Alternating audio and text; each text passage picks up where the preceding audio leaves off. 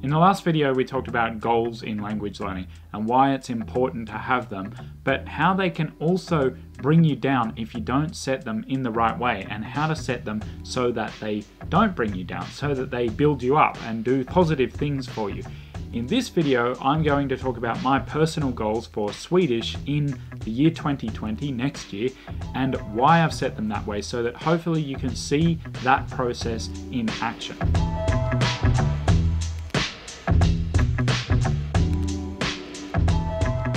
Hi guys, my name's Lamont. Welcome to Days of French and Swedish. It's a channel about language learning in general, not just about learning those two languages. Those just happen to be my languages at the moment. So if you're learning a language or you like the idea of learning a language, then hang around and subscribe. Next year will be the 20s. That's kind of insane. But at the time of recording this, there's still more than a month left of 2019, okay? Do not wait on your goals. There is no reason to waste a month if you're not doing anything else before you start on your language learning goals. You can start on them now. You can get a head start on 2020 if that's the way you want to see it. My personal goals for 2020 will start with Swedish. That is, in January and February it will be Swedish. But for the end of 2019, I decided to focus on French as much as I possibly could. With 98 days left in the year, I said that I was going to do 250 hours of French before the end of the year. I'm not quite hitting that, but I'm getting very, very close. I've done more than 2 hours a day. That's on average. That's not every single day, but on average, I've hit more than 2 hours a day. And it will mean, or it does almost already mean, that my French and my Swedish are on very similar levels. Now, on the one hand, that feels great because really not very long ago at all, I would have definitely said that Swedish was my superior language out of those two, right? I speak Swedish pretty well and I speak French less well. That's what I would have said. But very soon, it will be the case that I speak both of those reasonably well. So on the one hand, that feels great.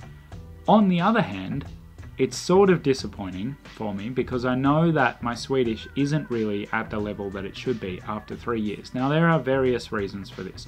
One of the big ones, in fact the main one, is that when I started learning Swedish, I had no idea how to learn a language. I had no idea what I was doing. I thought I was doing a good job because I was doing a lot. I was motivated to do it, and that's always good. But I just was bumbling around. I had no idea what I was doing. When I came to French, I had a bit more of an idea of what worked and what didn't. I still had a lot to learn. I still have a lot to learn in terms of motivating myself and setting goals and all that kind of stuff. But at least I had the advantage of knowing that some of the activities that I'd sunk time into with Swedish were a complete waste of time. And I knew that. So I didn't do those with French, whereas I did a lot of those with Swedish. So even though I've been learning Swedish for 3 years, a lot of that time has been spent on French. A lot of it has been spent just not learning, just going, I can't be bothered today because I had no idea how to motivate myself or to set goals. And a lot of it has been spent doing the wrong thing. So in terms of active time, actually, what's the word? Productive time is the word I'm looking for. In terms of productive time, I've probably spent almost as much time on French as I have Swedish. And all this stuff that I've learned about self-discipline and overcoming resistance and goal setting, this all only started about a year ago for me and only started taking roots in my life about 8 months ago. So, and for most of that time, I've been studying French, not Swedish. So that means that this stuff has had more time to take root in my language learning in French than it has in Swedish. So in many ways, in like sort of technical and kind of grammar ways, my French is actually better than my Swedish, even though my Swedish conversation is probably more natural and I feel more comfortable doing it. That's just because I've had a lot of conversation in Swedish. But in terms of reading and sort of more difficult things that I find less fun, I guess, French is the superior language.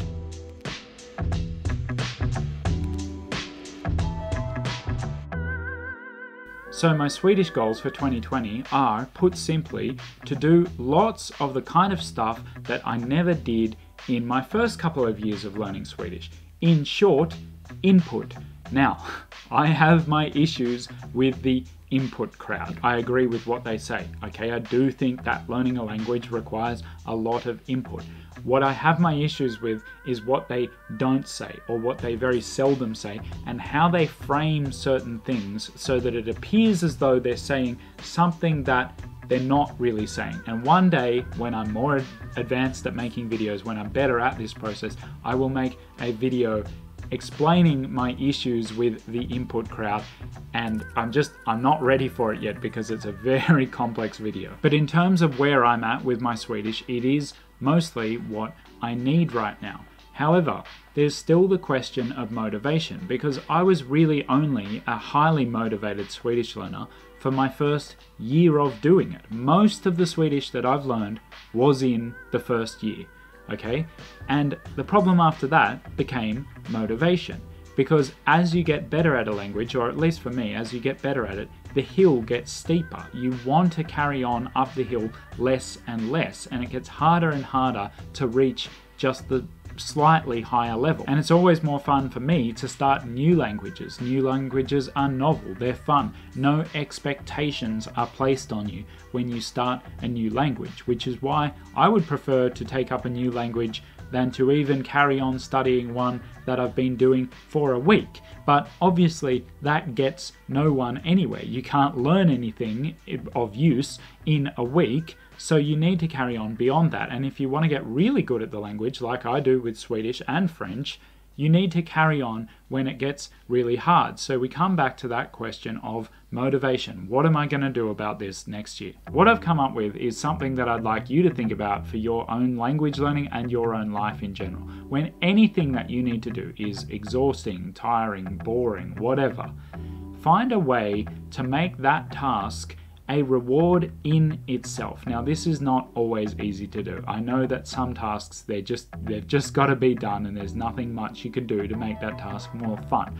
But one fairly standard example that I've heard is to listen to music that you like when you exercise, and to only allow yourself to listen to that music when you exercise. It's just a way of making the thing that you don't want to do seem that little bit more enticing. And like most things that you don't want to do, the hard part is starting. The hard part is actually not continuing. Once you're there, you'll find it's not that bad. And the same goes for language learning. You often don't want to start on that thing that you know would be really beneficial. You just don't want to do it. But when you do start, you find you actually don't mind it, and you get in a bit of a flow. So what I'm doing for Swedish is this book and some other books like it. I've been wanting to read them forever. Now, this is the English version. This is the sequel to a book I read in January this year. It was one of the best novels I've ever read, and this is the sequel, and it's meant to be just as good. I've been wanting to read it all year, but for various reasons I haven't, and as some of you may know, I gave up reading in English not that long ago to give myself more time to spend in my target languages. So I've just ordered this book and a bunch of others like it that I've also wanted to read in Swedish, and not the very smallest ones that you can get in Sweden. These are the smallest kinds of books you can get in Sweden. They're typically very cheap, and they're obviously cheaper to ship, but they don't get me excited about reading them. There's very little space, and the font is very, very small. So I ordered the slightly bigger ones, which once you add in shipping can be almost twice as much. And I also ordered the audiobooks, by the way. Now, when you consider that a lot of these books that I'm ordering are either translated from English into Swedish or another language into Swedish, and obviously they've also been translated into English, and I think all of them are available at my library, this is far from the cheapest way to do it. This is a ridiculously expensive way to read these books. But I've taught myself the habit of not always comparing the price of things to what they physically are, but rather the enjoyment and the benefit that they offer. And I know that these books are on their way to me as we speak, and they're not the really small ones that I just don't have a lot of lust to read. They're the slightly bigger ones, and I have the audiobooks, which I love audiobooks in your target language because I love just how clear they are and everything. In short, I'm pumped for Swedish again. I'm pumped to read these books in Swedish, which will be hard. It will be really difficult for me. Obviously, it's much easier to read them in English, but that would not benefit me from a language learning point of view.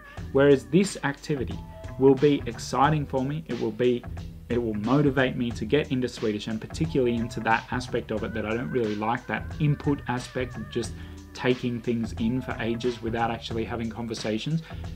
But I'll be excited to do it. And that's it doesn't really matter what the books cost. I mean, obviously, if they cost like hundreds of dollars, that would not be good.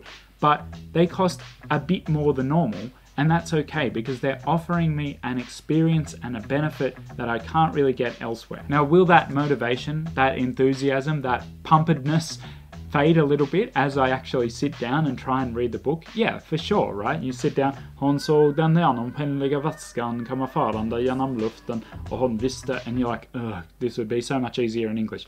It will fade. But I know from experience that you can get into a rhythm and a flow, and it feels good because you know you should be doing it. It's kind of like, you know, it's kind of like running when it hurts, but you're like, I know that this is good for me. And that's what reading or any activity in your target language that you don't like, that is difficult for you, is like. But at the same time, I do like it. I like it enough because I want to read these books to continue doing it. So my Swedish goal for 2020 is to read 6 books. And I was going to say the 6 books that I ordered, but I already have some here that I've never read because I ordered them way too early and they were way too advanced, and I have no idea what I was thinking that I could read these. But I will be able to read them by the end of 2020 once I've read these other simpler books, and I think it will be really enjoyable. Obviously it will be hard, as I've said, but it will be enjoyable, and that's the balance that you're always trying to find in your language learning. What is difficult but just enjoyable enough that you can keep doing it? Because the things that are too difficult, you'll give up. The things that are not enjoyable, you will give up. And the things that are not beneficial, you might as well not do. As for my other Swedish goals for 2020, I essentially have 6 months in Swedish because I'll be spending the other 6 months on French, maybe a third language. That's a whole different video, so I'll get into that at a different time. But I'm only going to be spending 6 months of the year in Swedish in total, and I've got to read 6 books. So obviously that's a book a month. I calculate that on average the books will take me about 20 hours each, and that's assuming that I speed up as I go. So I think that during those 6 months, an average of an hour a day is suitably ambitious. Now we're talking 20 hours a month of reading, so that gives me the remaining third of the time to do my other things. That's good for conversations. I might want to get into a bit of writing. I might have a tutor set me an assignment about one of the books I've read and we'll mark it together or something. But most of the time will be spent in reading. Now, the reason I'm capping it at an hour a day is news time. Hej och välkomna till nyheter på dålig svenska. I don't know why I did that.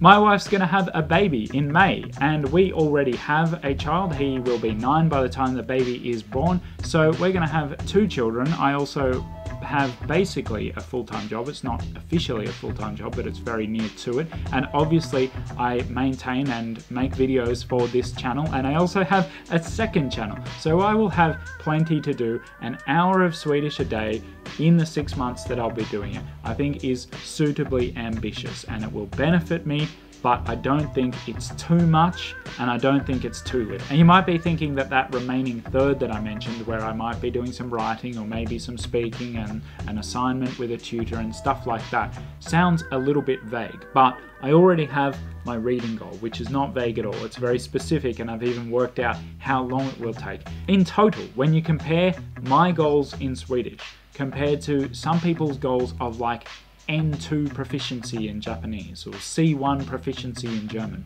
my goals are crazy specific, and they need to be, or they don't work. That's just the fact of it. Here's what I want you to do. I want you to take a pen and paper. You know, you can send an email to yourself or write it in the comments here, whatever. A pen and paper is the best if you've got one handy, if you still live in that era with a pen and paper.